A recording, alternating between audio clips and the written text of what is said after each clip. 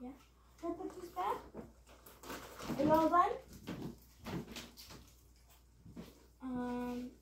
We can all be first, Ari bragged. We can't all be first, Ari bragged. He told himself not to worry. He told himself not to worry about Jesse and Nathaniel. Are you thirsty?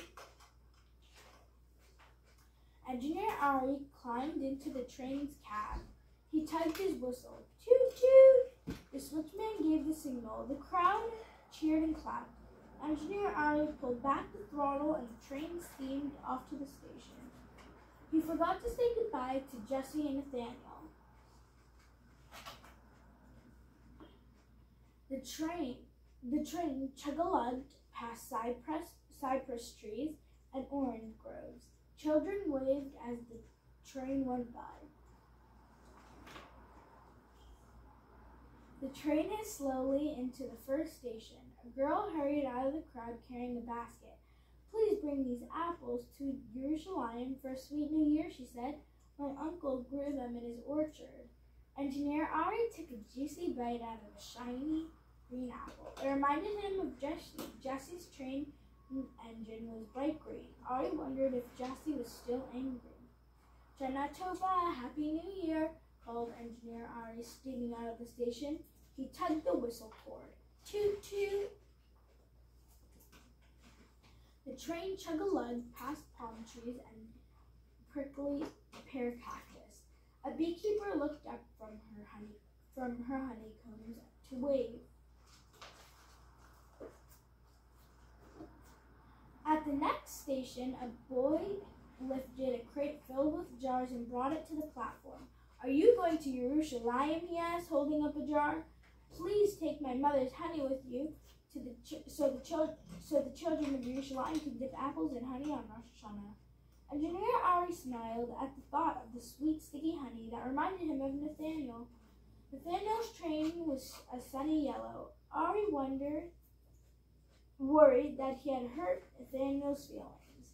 Shana Tova, Happy New Year, called Engineer Ari, steaming out of the station. He tugged the whistle cord. Toot toot!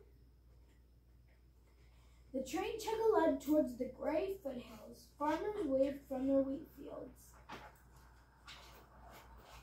At the next station, the baker and his son hurried off to the crowd, carrying large sacks. The sweet smell of fresh bread filled the air.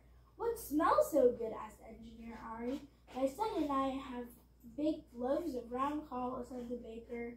Please bring them to Jerusalem for Rosh Hashanah.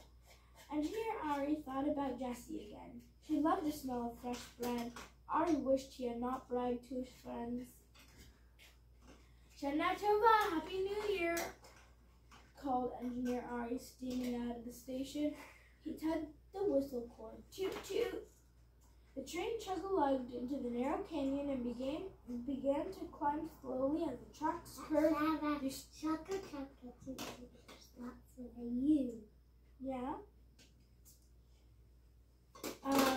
Curved through steep hills. A shepherd tended his flock. One ram had long curled horns.